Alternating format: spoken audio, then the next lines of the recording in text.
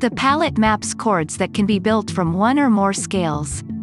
The standard layout is for traditional major and minor keys with chords colored by type. Click any chords to hear them.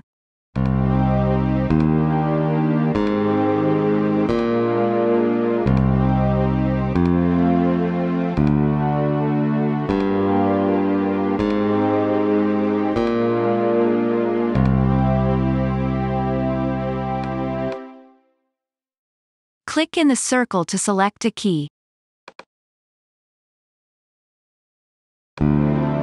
Drag the chords you like to the harmony lane. That will add them to the current container. Click in the circle to select a key.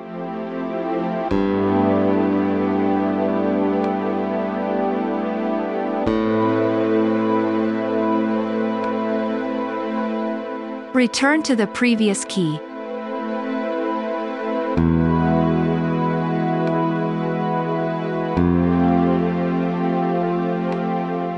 Chord changes can be surprisingly subtle, like with this ambient texture.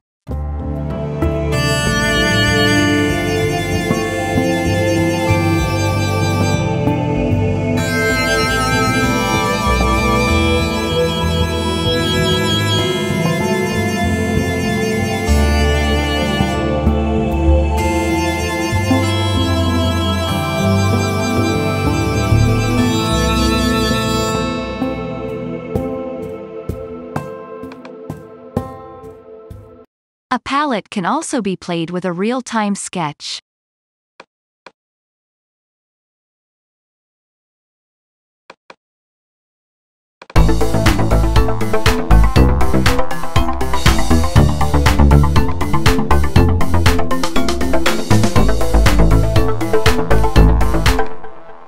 Scales are being selected for chords depending on their sequence. With the Estimate button, you can rebuild all scale choices based on the current sequence of chords. As it happens, this progression has been in a minor all along. You can select instruments from your arrangement to replace the global chords and bass instruments.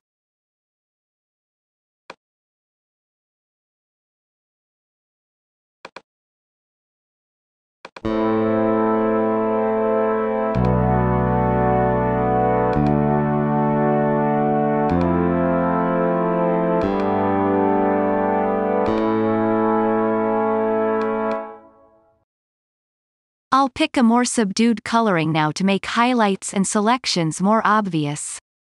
Click a note to see all chords that include it. Click a scale to see all chords it can build.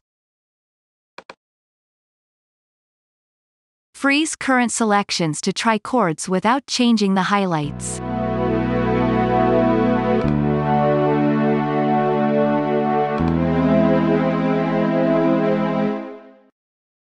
Recall your recent history of chords you played.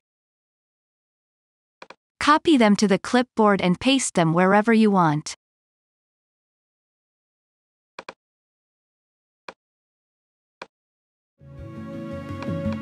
Open a different palette from this menu.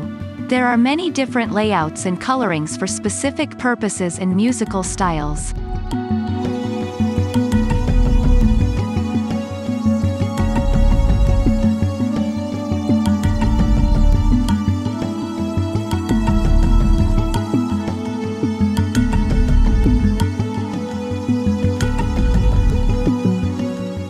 Some colorings change dynamically, depending on the sequence of chords you play. This one, for example, highlights suggestions for the next chord.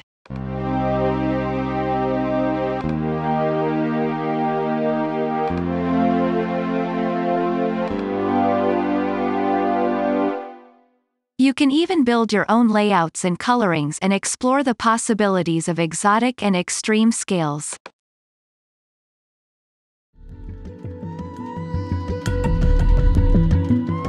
Palettes are divided into 5 areas.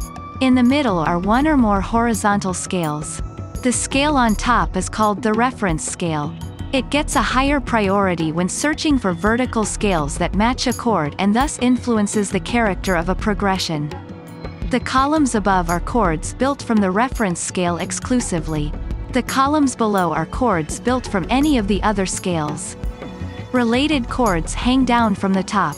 These can't be built from the scales, but still have a significant function. Additional chords at the bottom are only remotely related to the key. They offer interesting variations or may lead to other keys. Standard palettes resemble traditional major and minor keys. Alternative palettes can be based on arbitrary scales. They are not tied to traditional major-minor tonality. You are pretty much free to include any scales and experiment with the chords that show up.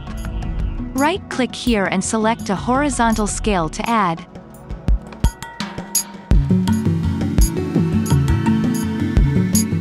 Click here to make any scale the reference scale.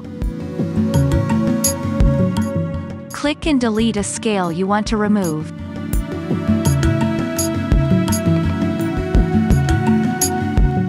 Click a chord first and then add a vertical scale of that chord to the palette.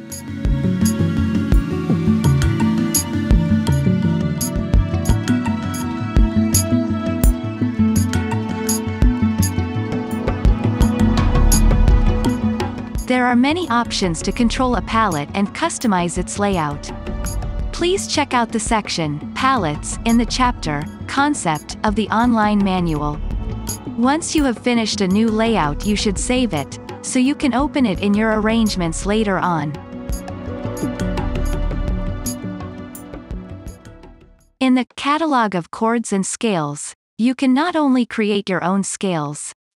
You can also start a new palette based on any scale.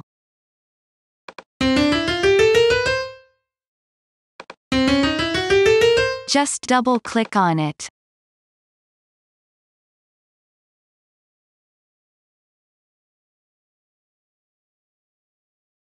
Open a different palette to see what the current chord means in a different key.